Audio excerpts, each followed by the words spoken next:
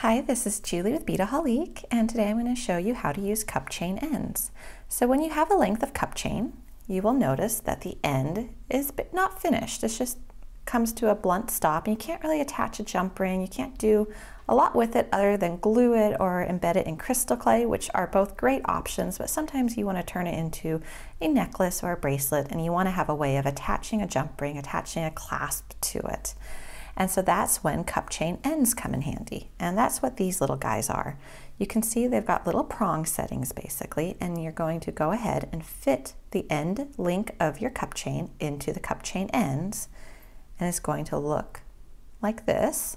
And then what that allows you to do is to those little end loops, you can attach a jump ring and then attach a clasp and make a finished piece of jewelry.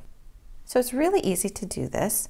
And the first thing you're going to want to do is figure out the size of your cup chain and then the corresponding size of the cup chain end. So that's important to figure out because you'll see they do come in different sizes. You'll want to make sure you choose the appropriate size for your cup chain, and that's all listed on the Beadaholique website.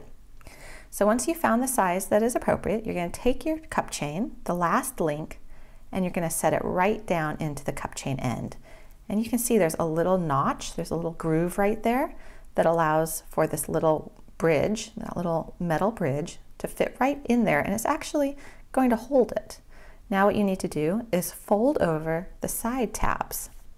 Now what I like to do is I like to take a pair of chain nose pliers and just very carefully, because you don't want to hurt the crystal, I'm holding the cup chain end by the loop. The chain is resting in there, it's actually pretty secure. I just depress the side and let it fold over. And I'm going to do that on the other side. There you go.